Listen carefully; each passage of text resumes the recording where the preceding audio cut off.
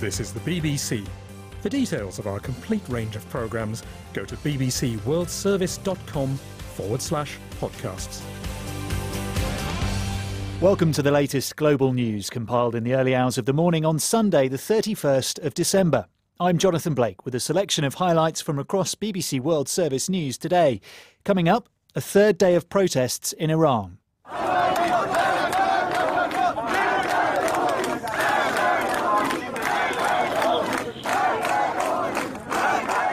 We'll hear how far the demonstrations have spread and what the government's response has been. Also in the podcast, the former Egyptian president and more than a dozen others have been sentenced to 3-year jail terms. The defendants, all of them, have been found guilty of inciting demonstrations, defaming judicial personnel and attempting to topple the state. The vicious murder of a 15-year-old girl in Germany, allegedly by an Afghan immigrant claiming to be the same age, prompts calls for age checks among asylum seekers. The government in Nepal bans solo climbers from scaling its mountains, including Everest, in an attempt to reduce accidents. But will it make a difference? Clearly, if you do have a slip or a block of ice or a rock hits you and you're unroped, you're solo free climbing, then you're going to fall and probably fall to your death.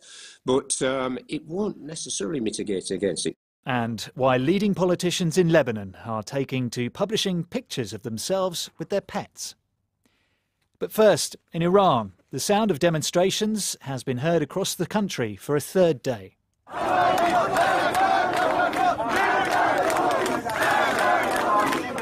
Death to Rouhani, they chanted, referring to the reformist president. But as the Iranian government tells people to avoid what it called illegal gatherings, videos posted on social media show that the protests have turned violent in a number of towns and cities across the country. At least 2 people in the western town of Dorud are seen being shot. In Abar, in the north, protesters burned a large banner with a picture of Iran's supreme leader, Ayatollah Ali Khamenei. Kazra Naji of BBC Persian has been following events.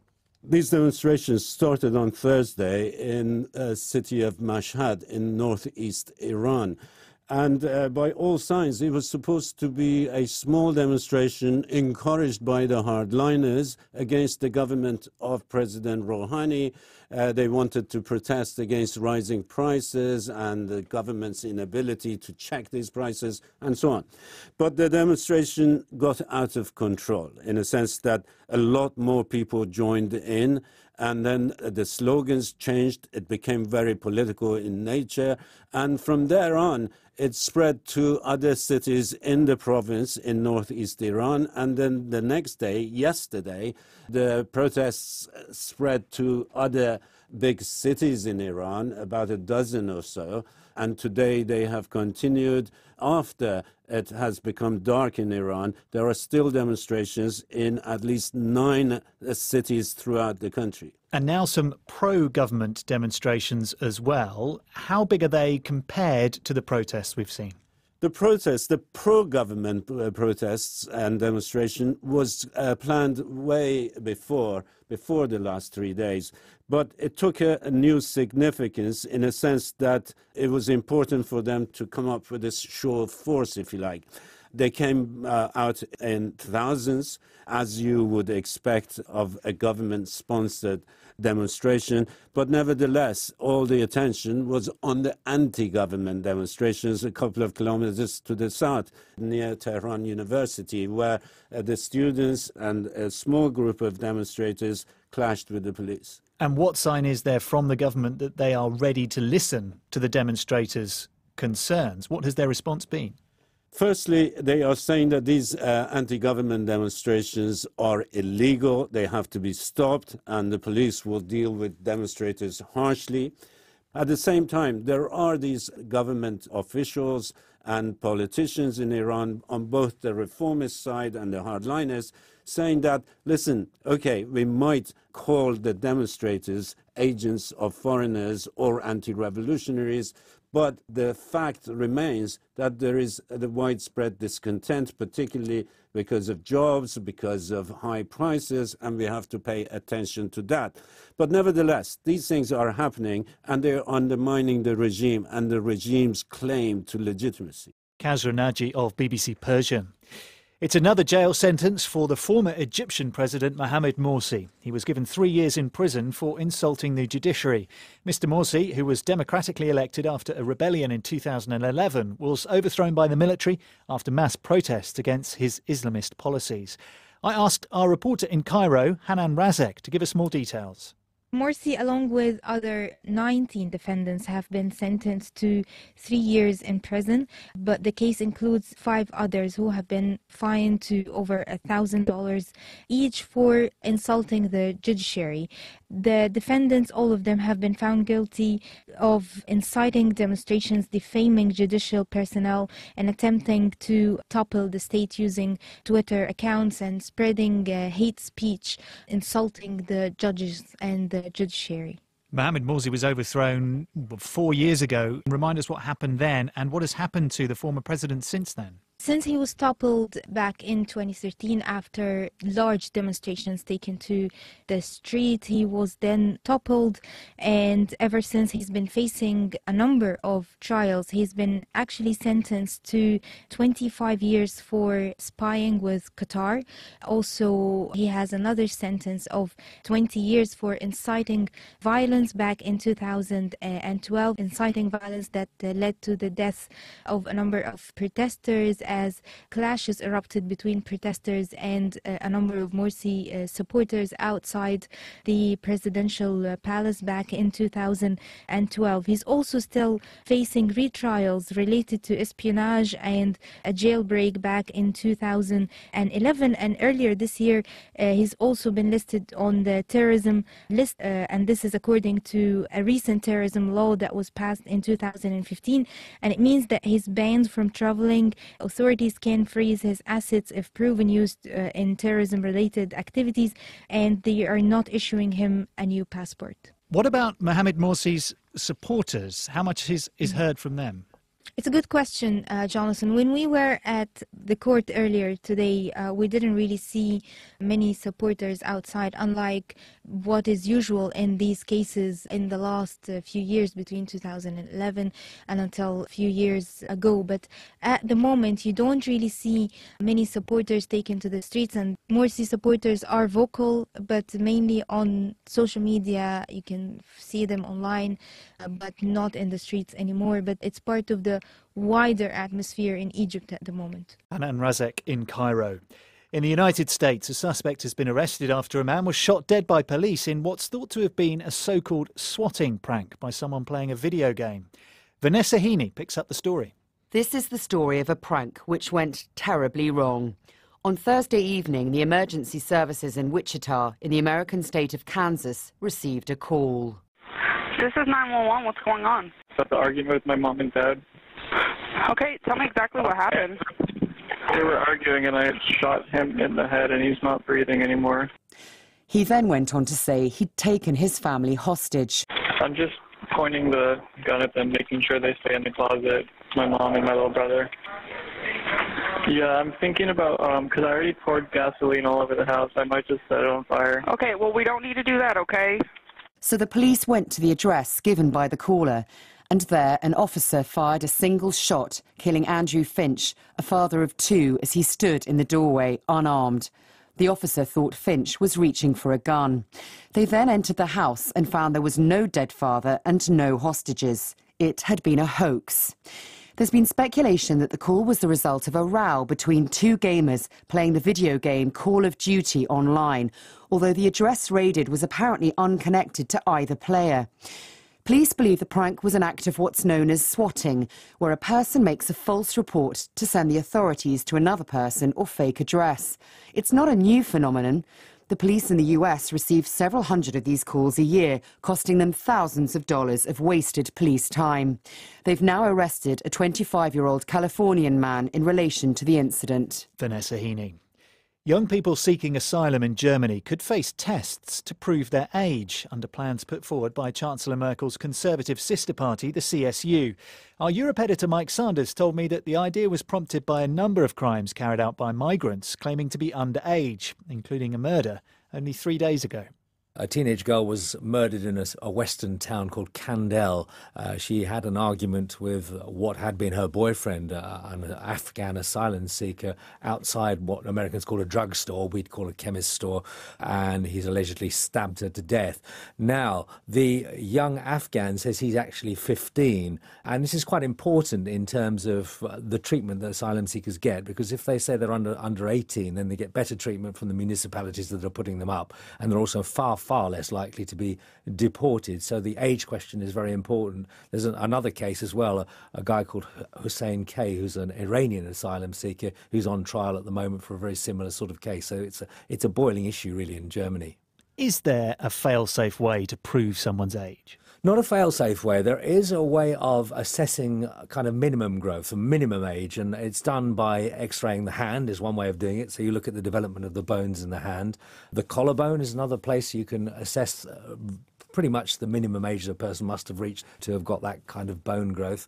So there are some tests, but at the moment it's done in a much more ad hoc sort of way. The asylum seekers are interviewed, and the person interviewing them takes a rough guess at how old they might be, because of course they won't have papers with them generally and after their travels. And if there's a doubt, there are 600 youth workers working around Germany who will take a kind of final educated guess as to how old they might be. But they operate in the 16 German states and all to a different standard. And are these tests going to become a legal requirement?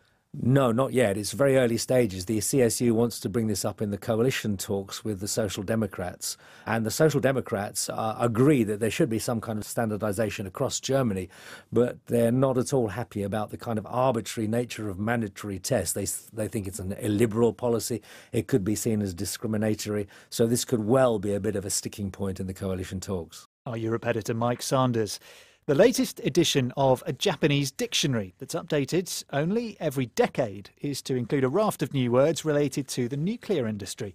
Most of the new terms in the Kojien dictionary were not widely used when the last version was published before the Fukushima nuclear accident in 2011. Our Asia-Pacific regional editor Michael Bristow reports. Included for the first time is the word HYRO, which means to decommission a nuclear reactor. There's also a term for the phrase safety myth, an idea once promoted by the Japanese government that nuclear power was not dangerous.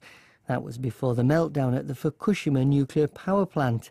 Editors at the dictionary began collecting possible new words immediately after the accident. They trawled media outlets and the internet and have included words that are now embedded in the Japanese language. Michael Bristow. You're listening to Global News, the most important stories and the best interviews and on-the-spot reporting from the BBC World Service. Every weekend you can hear a review of the week's main news stories and why they matter. That's in the world this week, and the programme is also available to download from our website. Go to bbc.co.uk/programmes. Now to the Philippines and to one particular stretch of golden sand. It's become a magnet not only for surfers, but for those who reject the 9-to-5 lifestyle as megacities such as Manila. Ubistondo Beach in the province of La Union is the place we're talking about, but now an international hotel chain is building a new resort, and there are fears that this unique community will be ruined. Our Philippines correspondent Howard Johnson reports. One thing I hate about Manila, and I'm sure everyone, not just Filipinos, but even foreigners will agree, traffic is hell. You spend half your life in traffic. I was so miserable.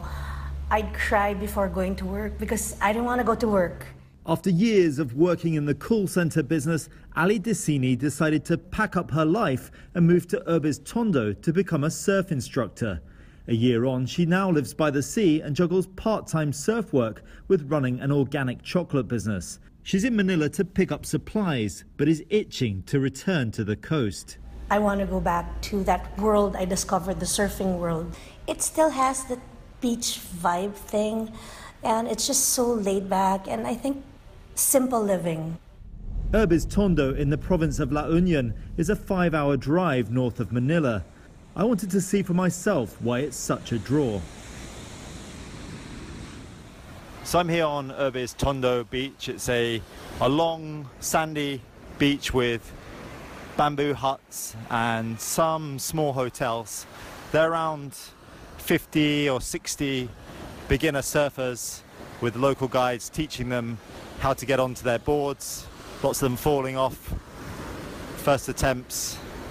Let's walk along the beach now and speak to some people about why they've come to La Union.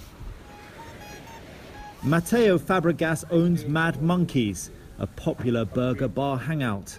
So has business grown since you've been here? Yeah, business has grown.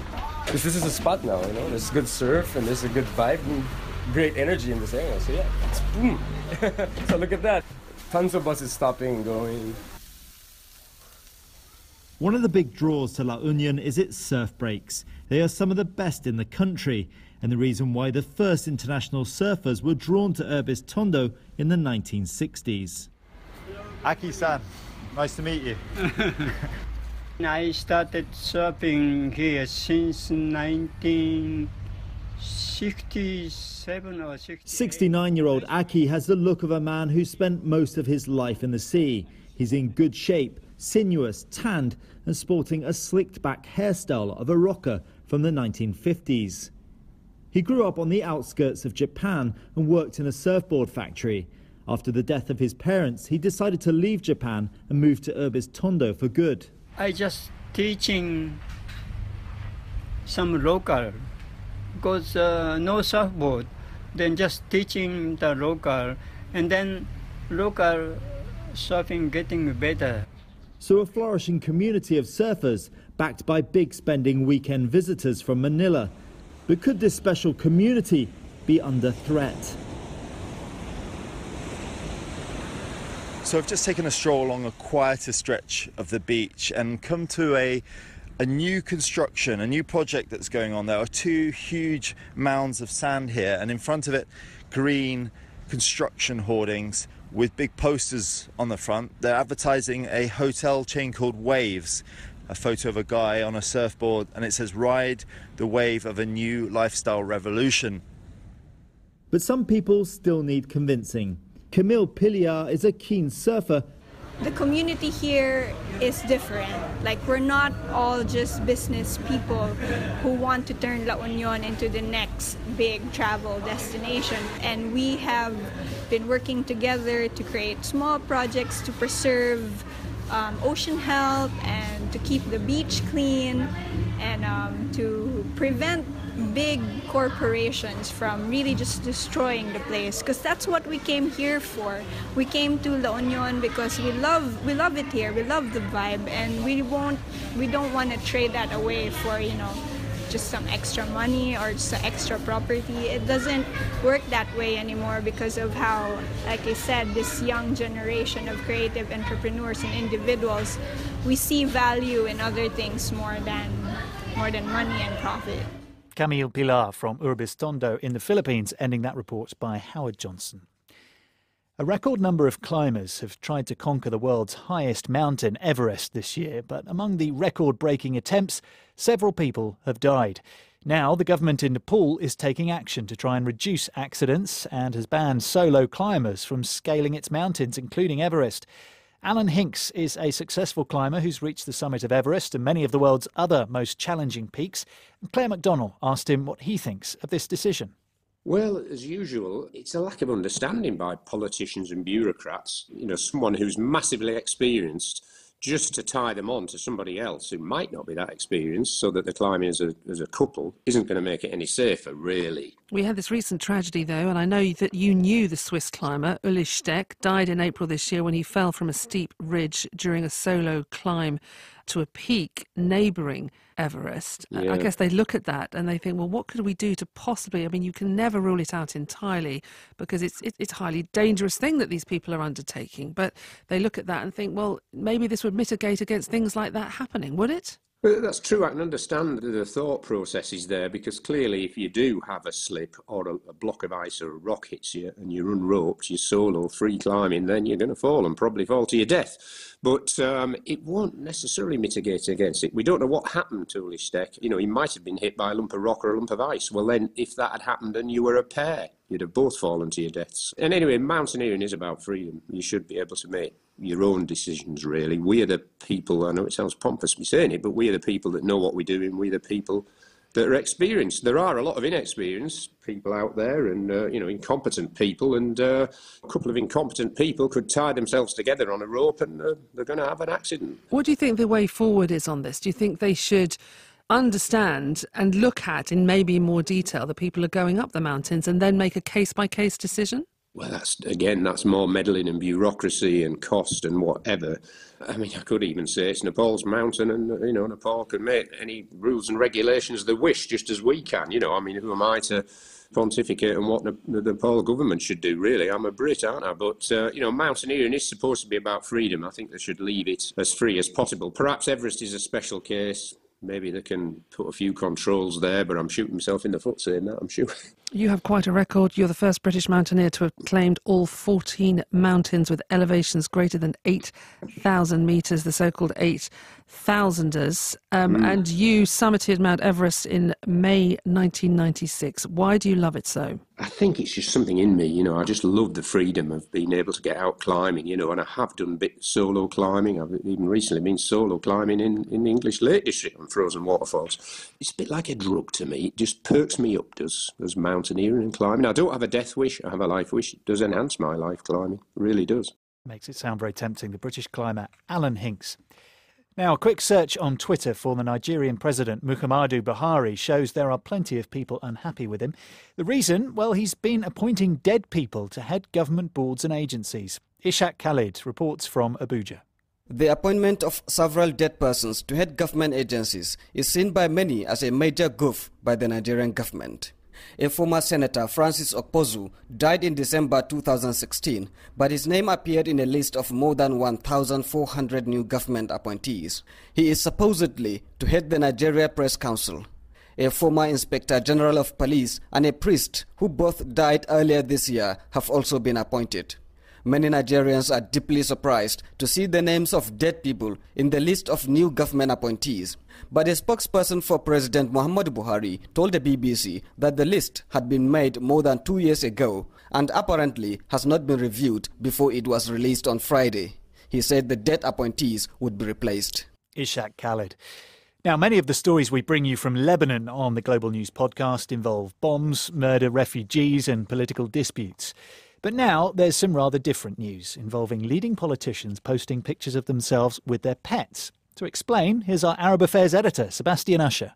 Well, it's quite a cosy image. You see the President Michel Aoun with his dog nestling up to him, seeming to whisper in his ear, and Walid Jumblat, who was once a warlord in the bad old days of the Civil War, with his dog snuggled up to him. But the message, actually, that they're sending is a much stronger one. There's been a video circulating recently online in Lebanon. And it shows, you hear there, that is a truck from the municipality in south of Beirut.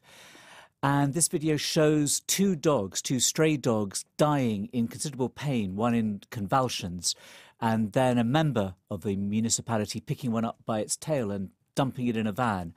Now, that has stirred a lot of outrage in Lebanon. There is a petition at the moment on change.org, which has risen from about 30,000 to almost 40,000, demanding change, demanding a strengthening of the animal rights laws, which were brought in actually just back in the summer. Lebanon didn't have very strong animal rights laws.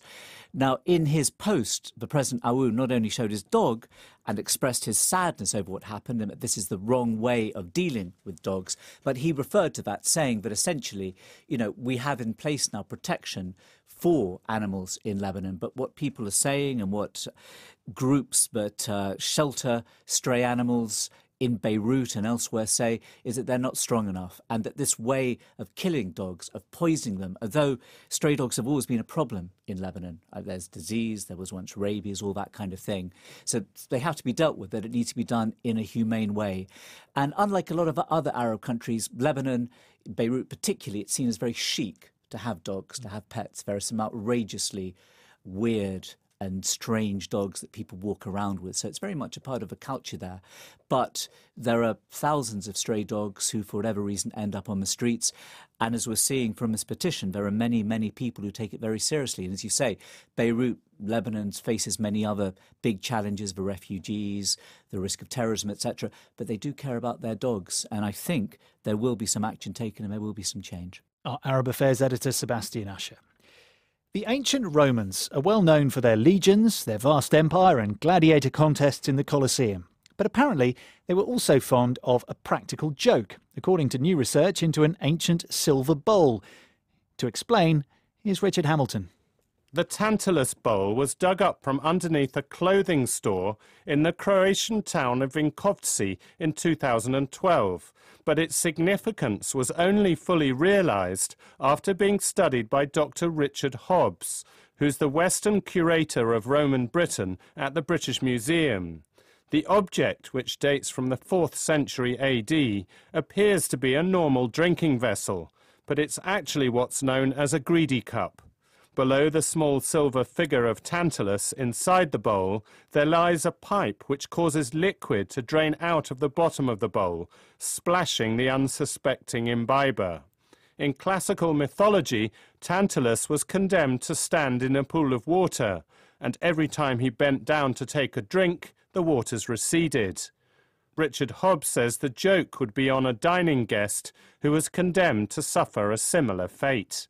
So what we seem to have here is an example of what was called in the ancient world a Tantalus or greedy cup. And they actually are described in one or two sources. Basically, the idea is that you give this to someone either as a joke or because perhaps they drink too much. And when the liquid is poured in, it covers them in the wine because it's likely to have been used for drinking wine. So that's why this object is very important, because it seems to be an example of one of these so-called greedy cups. And there aren't any others known, as far as I know, from the ancient world. Dr. Hobbs says it's possible that the bowl was owned by one of two Roman co-emperors, Valentinian I and his brother Valens, who were both born in Vinkovci. The original will go on display at a museum there, but Dr. Hobbs has commissioned a replica to show how the greedy cup works. This will be used as a teaching tool at the British Museum. It's evidence that although the Roman Empire was certainly ruthless, it also appreciated comic moments. In the 3rd century AD, for example, the Emperor Elagabalus invented the first whoopee cushion. Richard Hamilton reporting. And as the year comes to an end, don't forget that there have been some great podcasts from the BBC World Service over the past 12 months, and there's lots that are worth going back to if you missed them the first time round. For some extraordinary first-person stories from around the world, there's Outlook, or download In the Studio. That's the podcast which takes you into the minds of the world's most creative people. Just search for Outlook or In the Studio wherever you get your podcast. And don't forget our brand new podcast series, The Assassination. That is all from us for now, but an updated version of the Global News podcast will be available for you to download later. And as always, if you want to comment on this edition or the topics we cover, you can send us an email. The address is globalpodcast@bbc.co.uk. We'd love to hear from you. I'm Jonathan Blake. Until next time, goodbye.